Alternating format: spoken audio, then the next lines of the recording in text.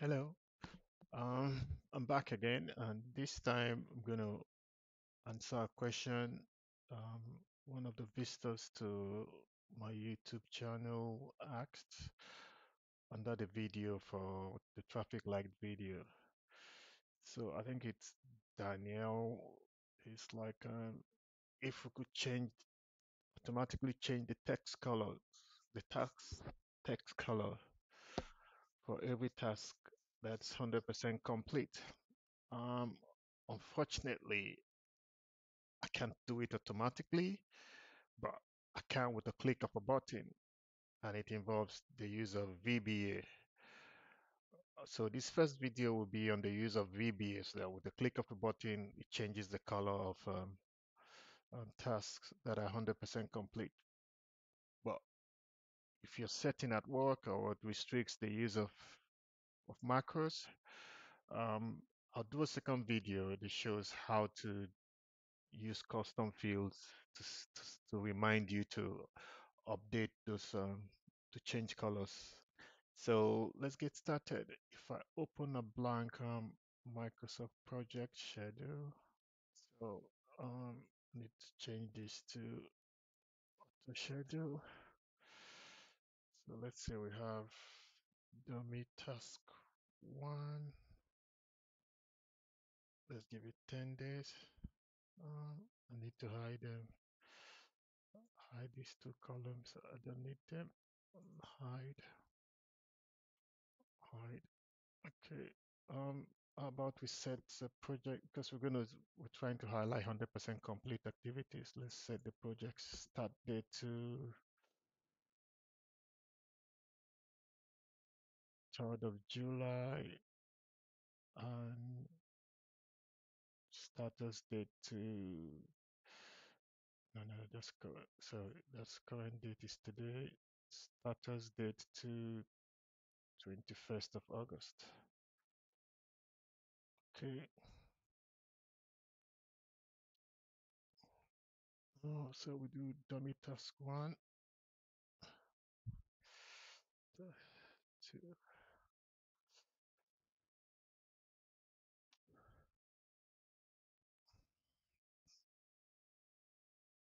task four.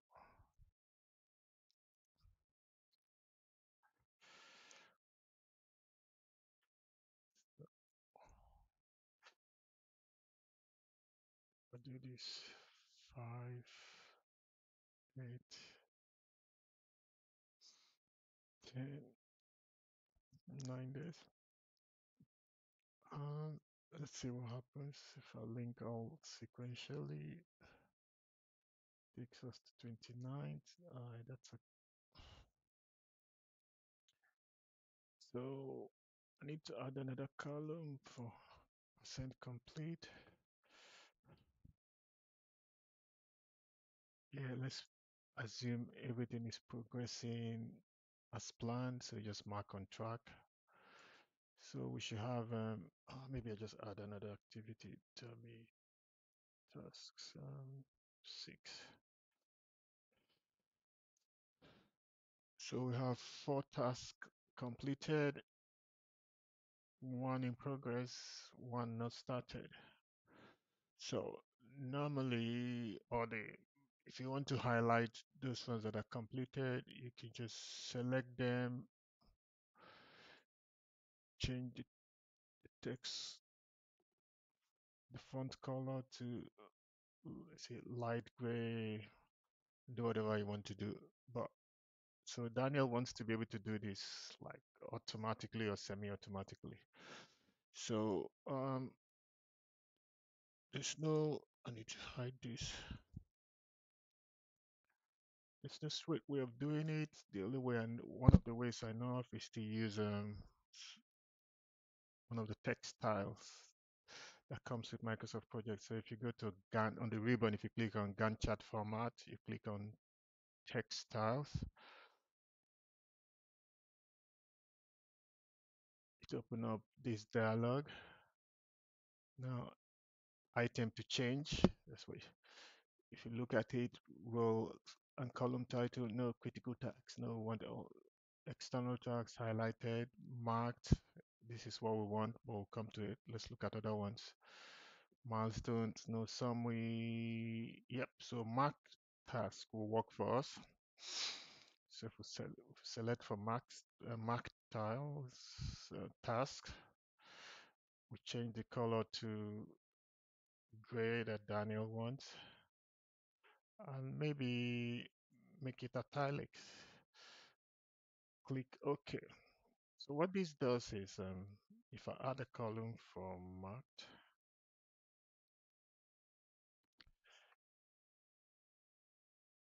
everything is shown as no just now. So if you change, let's say we change all the ones that are 100% complete to yes, as you can see, they are grayed out like you wanted. But even here, if we change, the problem with this manual setup, if you change even the ones that are 100% complete to yes, the marked, it makes it gray. So let's try, let's try the semi-automatic way, so that I just click up a button, we do that. Let me save this. Browse,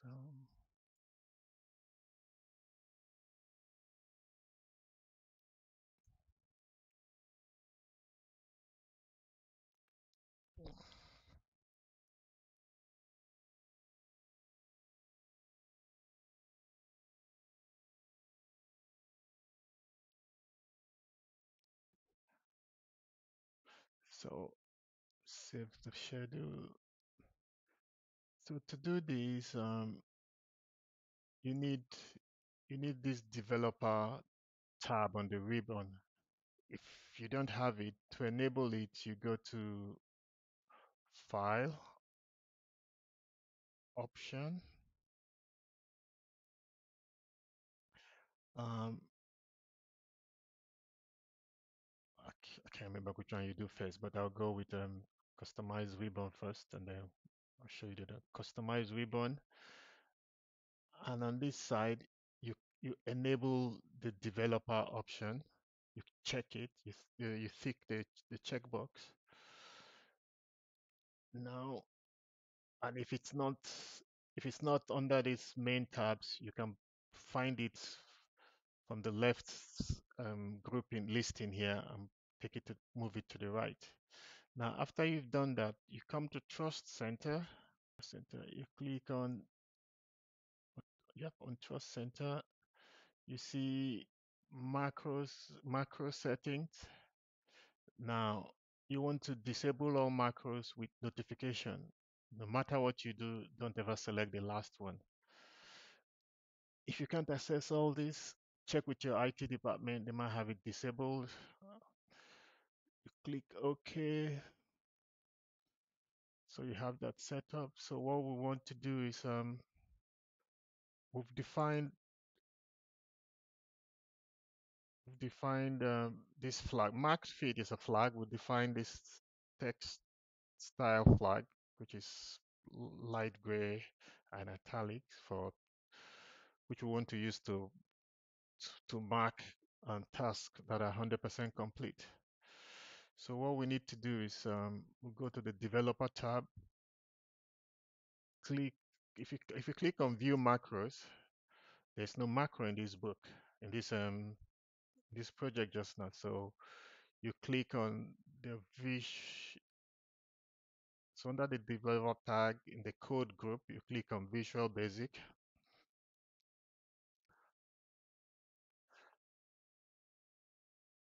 And on the left, double click on the file, and it opens up the interface. This is like the IDE for coding.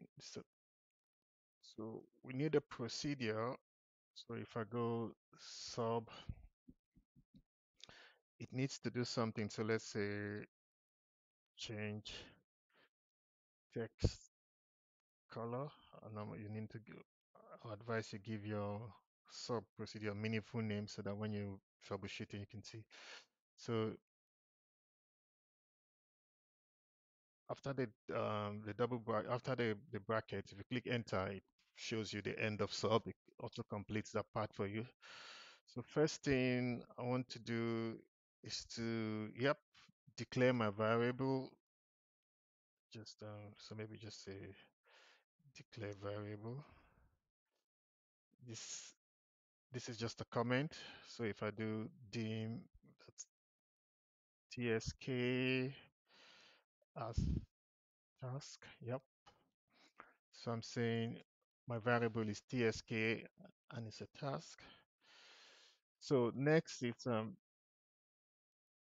this schedule I have has got 6 tasks. Oh, I need to forgot to change this 5 days. So this has got 6 tasks. So I want my code to be able to change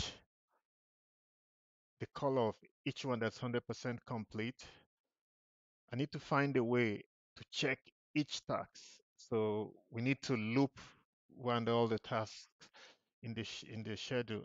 So that's where with the code we can do that. And luckily VBA has a way to loop through, and it's called the for loop. So we're going to say loop through all tasks.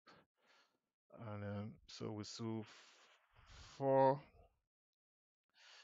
each, we've defined the variable we're using for task is tsk. For each tsk in, we're checking that we, just in case you've got more than one project open, it's the active project we want to look at. So if you type active project, if you do a dot, this like the IntelliSense or whatever it's called, it opens up the different options that are available,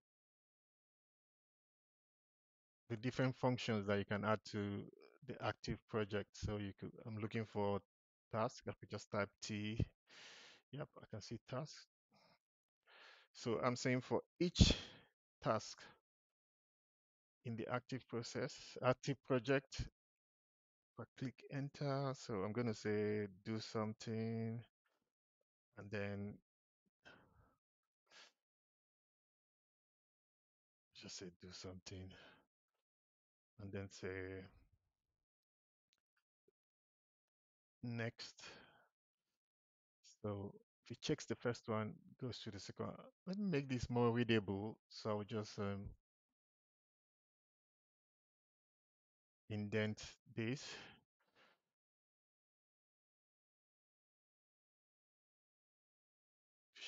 Now that we've got, we can loop through, we have a system for looping through the task. What's the something we want it to do? So I think ideally I need to check that we don't have we're not looping through blank rows. So I'll say if not tsk is nothing, then to do something. So we're saying let me take this out. Then end if. Okay.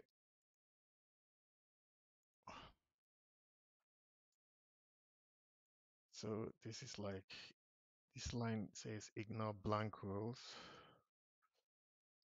So it's doing, now we're saying for each task, we need to check if it's 100% complete. So we need to do something, and that something is next. We check if a task is 100% complete. So tsk dot, again, the dot will just give you the option to select. We're looking for percent complete. Because percent complete, it's an int, it's a number. Basically, you just say it was 100%. Then if it's 100%, then let's put the end if first. If it's 100%, then we save the task dot marked. Yeah, that's a field, the flag we want to change, equal to, it's a flag, so it's a boolean. It takes boolean values, either yes or no. So we say yes. So this is it. If a task is 100%, mark it as yes. We save this. If we go back to our schedule, click on View Macros. Now you can see our macro is available to us to enter. So now you can see we have the macro. So to do it, to run it, you just have to run your macro. It's saved. You just click on View Macros, click Run, and you can see it's changed all the text to gray for you, and that's it. Anytime you want to update it, you just come, run it, and if you found that you've erroneously assigned a task as 100% complete, you come, let's say dummy task 3 is now 90%, you come back, you run it again, see, it doesn't change. So we go back to our code, we say if task is 100% complete, mark this yes. But what if it's not 100% complete? So we do else tsk.marked is no. Save, you save this, then go back to our project.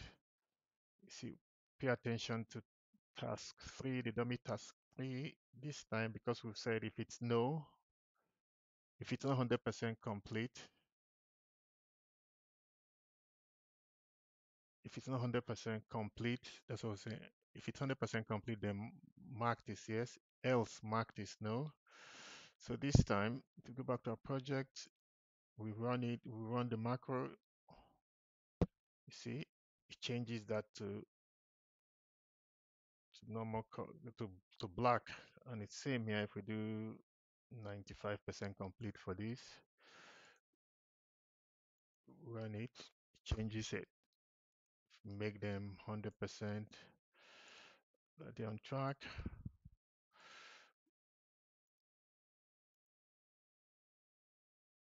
Run your macro, it changes it. So that's how to use VBA to change text color. Thank you for watching, and I'll produce a second video to show a manual option.